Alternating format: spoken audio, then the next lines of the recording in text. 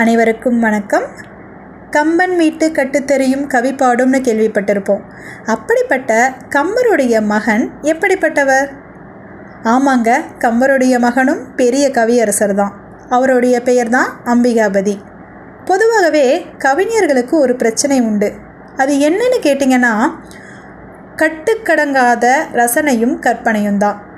இப்படி கட்டுப்படுத்த முடியாத ரசனையினால தான் அம்பிகாபதியோட வாழ்க்கையில் நிறைய பிரச்சனைகள் வந்துச்சு.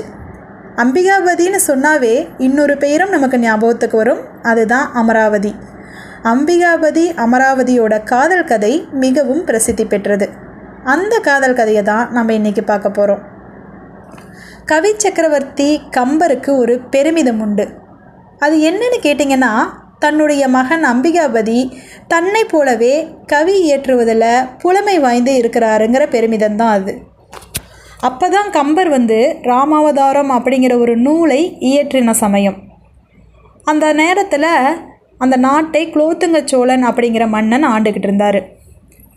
கம்பர் இயற்றின நூலுக்கு பாராட்டு தெரிவிக்கும் விதமாக தன்னுடைய அரண்மனையில் விருந்து ஏற்பாடு ஒன்று பண்ணியிருந்தார். அதற்காக கம்பருக்கு அழைப்பு கொடுத்துருந்தாரு. கம்பர் என்ன பண்ணுறாரு, தான் கூட தன் மகனையும் கூட்டிகிட்டு அரண்மனைக்கு போகிறாரு. அரண்மனையில் பெரிய பலகை போடப்பட்டிருக்கு. நாற்காலிகள் எல்லாம் போடப்பட்டு விருந்து உபச்சாரம் நடந்துகிட்ருக்கு. தலைவாழை இலை போடப்பட்டு நிறைய பட்சணங்கள் பரிமாறப்பட்டுருக்கு. இந்த வேலையெல்லாம் பணிப்பெண்கள் செஞ்சிட்ருக்காங்க.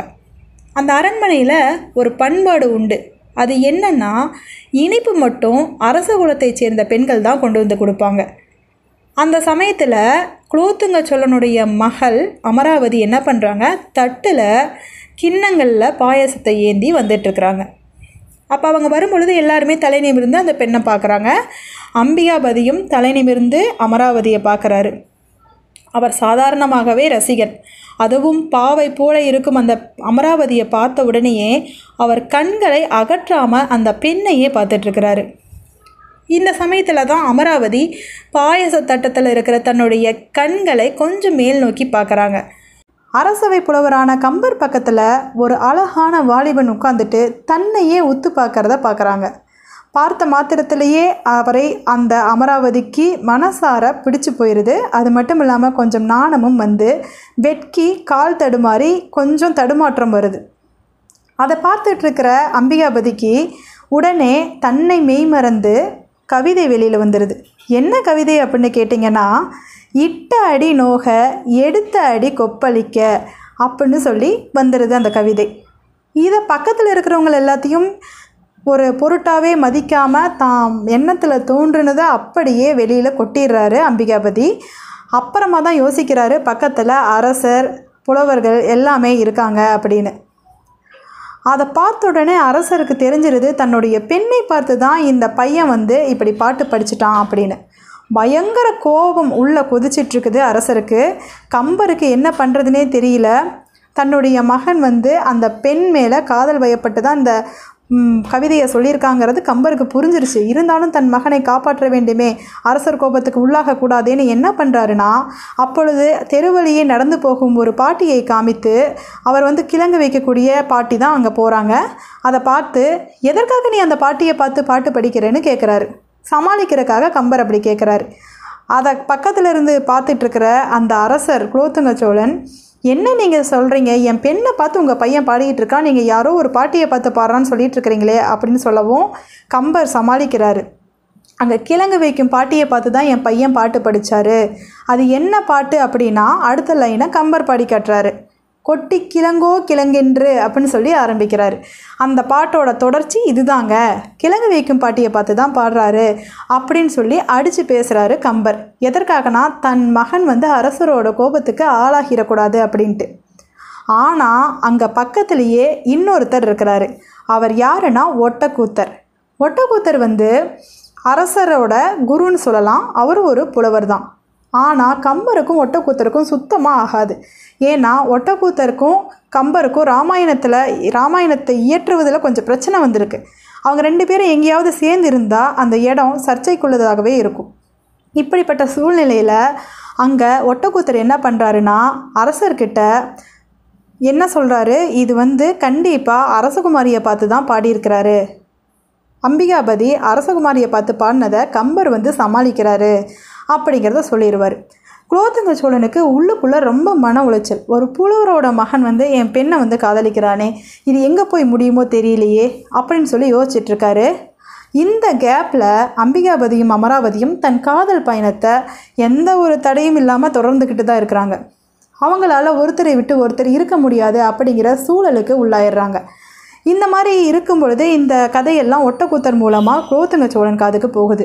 இதற்கு மேலே நம்ம பொறுக்கக்கூடாதுன்னு குலோத்துங்க சோழன் கம்பரை கூப்பிட்டு ஒரு விஷயத்த சொல்கிறாரு. உன் பையன் என் பெண்ணை காதலிப்பது ஓகே தான், ஆனால் அதுக்கு அவனுக்கு தகுதி இருக்கணும். அதை நான் சோதனை பண்ணுவேன். சோதனை பண்ணி அதில் அவன் ஜெயிச்சிட்டானா, வெற்றி பெற்றுட்டானா அவனுக்கு நான் வந்து என் பெண்ணை கொடுப்பேன். இல்லைன்னா உன் பையனுக்கு மரண தண்டனை கொடுத்துருவேன் அப்படின்பார். என்ன போட்டி அப்படின்னு கேட்டால் 100 பாடல்களை வந்து ஒரு குறிப்பிட்ட டைமில் பாடணும். அதில் அகப்பொருள் சுத்தமாக இருக்கவே கூடாது. அகப்பொருள் அப்படிங்கிறது சிற்றின்பம், உடல் அழகு, இதை பற்றிய வர்ணனை தான். அது இல்லாமல் அவர் பாடல் 100 பாடணும். அதுவும் அந்த குறிப்பிட்ட சமயத்துக்குள்ளே பாடணும். இதுதான் வந்து போட்டியோட நிபந்தனை. இதை கேட்டதுனே கம்பருக்கு ரொம்ப மகிழ்ச்சி ஆயிடுது. கண்டிப்பாக தான் மகன் வந்து இதில் வந்து வெற்றி பெற்றுவார் அப்படின்னு நினைக்கிறாரு. இது அம்பிகாபதிக்கிட்ட சொல்லும் பொழுது அம்பிகாபதிக்கு இந்த திறமை மேலே அளவுக்கு அதிகமான நம்பிக்கை இருந்தாலும் ஒரு கொஞ்சம் செருக்கும் இருக்குது. நம்மக்கிட்டேயே வா அப்படிங்கிற மாதிரி. அமராவதி வந்து அம்பிகாபதிக்கிட்ட பேசுகிறாங்க. நீங்கள் 100 பாடல் பாடும் பொழுது நான் ஒவ்வொரு பூவாக இன்னொரு தட்டில் எடுத்து வச்சுக்கிட்டு இருப்பேன். 100வது பாடல் பாடி முடித்த உடனேயே திரைக்கு பின்னாடி இருந்து நான் வெளியில் வந்து நிற்பேன். அப்போ நீங்கள் தெரிஞ்சுக்குங்க அப்படின்னு சொல்லி அமராவதி அம்பிகாபதிக்கிட்ட சொல்கிறாங்க. இது எல்லாமே கரெக்டாக பிளான் பண்ணி எல்லாமே பண்ணுவாங்க. ஆனால் விதி வந்து விளையாடும்னு சொல்லுவாங்க இல்லையா, அதுதான் அங்கே நடக்கும். அவர் பாடல் பாட ஆரம்பிப்பார். கடவுள் வாழ்த்திலிருந்து பாட ஆரம்பிப்பார் அம்பிகாபதி. அங்கே அமராவதி வந்து தட்டில் பூக்களை எண்ணி வச்சுக்கிட்டே இருப்பாங்க. என்ன ஒரு தவறு பண்ணிடுவாங்க அப்படின்னா, கடவுள் வாழ்த்தையும் சேர்த்து எண்ண ஆரம்பிச்சிருவாங்க அமராவதி. ஆனால் பொதுவாகவே பாடல் பாடும் பொழுது கடவுள் வாழ்த்து அப்படிங்கிறது ஒரு ப்ரேயர் மாதிரி தான். அதை வந்து பாடலில் சேர்த்துக்க மாட்டாங்க. அது தெரியாமல் அமராவதி வந்து பூக்களை எண்ண ஆரம்பிச்சிருவாங்க. இறுதியாக 100 பாடல்கள் கடவுள் வாழ்த்தோடு சேர்த்து 100 பாடல்கள் 99 பாடல்கள் தான் பாடியிருப்பார். கடவுள் வாழ்த்து இல்லாமல் 99 பாடல்கள் பாடியிருப்பார். அவங்க எண்ணிக்கையில் தான் கடவுள் வாழ்த்தையும் சேர்த்துட்டாங்களே, அதனால் 100 பாடிட்டாருன்னு நினச்சி திரைக்கு பின்னாடியிலிருந்து வெளியில் வந்து நிற்பாங்க அமராவதி. அதை பார்த்த உடனேயே அம்பிகாபதி நம்ம 100 பாடல்களையும் பாடி முடிச்சிட்டோம் அப்படின்னு நினச்சிட்டு அந்த அமராவதியோட அழகை பார்த்து உடல் அழகை வர்ணித்து தன்னை அறியாமல் மெய் மறந்து பாடிடுவார். அந்த பாடல் பாடினதையுமே அங்கே சபையில் ஒரே ஆரவாரமாக இருக்கும். அப்போ வந்து என்னன்னே அமராவதிக்கு ஒன்றுமே புரியாது, அம்பிகாபதிக்கும் புரியாது. நம்ம கரெக்டாக தான் எல்லாம் பண்ணியிருக்கோம்னு நினச்சிட்ருக்காங்க. ஆனால் அங்கே வந்து ஒட்டக்கூத்தர் எழுந்து சொல்லுவார், கடவுள் வாழ்த்தையும் சேர்த்தா தான் 100 வருது. அப்படியே இருந்தால் கூட கடைசியாக பாடின பாடலை சேர்த்தா 100 பாடல் வருது. ஆனால் அதில் அகப்பொருள் பாடிட்டாரு, பெண்ணோட உடல் அழகை வர்ணித்து பாடிட்டாரு. அதனால் இது ஏற்றுக்கொள்ளப்படாது.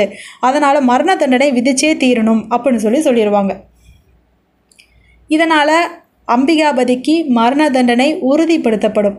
அதை கேட்ட மாத்திரத்திலேயே அமராவதி மயக்கம் போட்டு விழுந்துருவாங்க. அம்பிகாபதிக்கு மரண தண்டனை வழங்கப்பட்டுரும். மயக்கத்திலிருந்து எழுந்து வந்த அமராவதி அம்பிகாபதியின் மார்பில் சாய்ந்தபடியே தாம் உயிரையும் விட்டுருவாங்க. இந்த பூவுலகில் வாழ முடியாத அவர்கள் மறு உலகில் ஒன்று சேர்ந்ததா எல்லாருமே பேசுகிறாங்க. இப்படிப்பட்ட இந்த காதல் கதை வந்து ஒரு கருத்து சொல்லுது. என்ன அப்படின்னா, கவனக்குறைவு. யார் கவனக்குறைவாக இருந்தாங்க இதில் அப்படின்னு பார்த்திங்கன்னா அம்பிகாபதி தான். அம்பிகாபதி தன்னால் எல்லாமே முடியும் அப்படிங்கிற நம்பிக்கை ஒரு பக்கம் வச்சுருந்தா கூட தான் வந்து கொஞ்சம் கவனக்குறைவாக இருந்துட்டாரோ அப்படிங்கிறது தான் என்னோட எண்ணம். என்ன விஷயம் அப்படின்னா, அமராவதி ஒரு பக்கம் பூக்களை எண்ணுவாங்க, அவங்க கரெக்டாக தான் பண்ணுவாங்கன்னு இவரை நம்பி இவர் கணக்கு வைக்க மறந்துட்டார். இவர் எவ்வளோ பாடல் பாடணும் அப்படிங்கிறத. இன்னொன்று என்ன அப்படின்னா, தன்னை கட்டுப்படுத்த முடியாத அந்த ரசனை. அவங்கள பார்த்த உடனேயே தன்னை மெய்மறந்து தன்னை கட்டுப்படுத்த முடியாமல் அந்த பாடலை பாடிடுறாரு. அதுவும் ஒரு காரணம். இன்னொரு பக்கம் அமராவதி வந்து கடவுள் வாழ்த்து அந்த பாடலில் சேராது அப்படிங்கிறத தெரிஞ்சுக்காமல் போயிட்டாங்க. அதுவும் ஒரு பக்கம். இது எல்லாம் சேர்ந்து விதியும் சேர்ந்து இவங்க காதலை வந்து இந்த உலகத்தில் சேர்க்க விடாமல் பண்ணிருச்சு.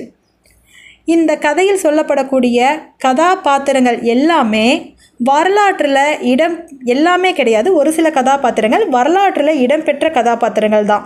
கம்பராக இருக்கட்டும், குலோத்துங்க சோழனாக இருக்கட்டும், அவங்க எல்லாருமே வரலாற்றில் இடம் பிடித்த கதாபாத்திரங்கள் தான்.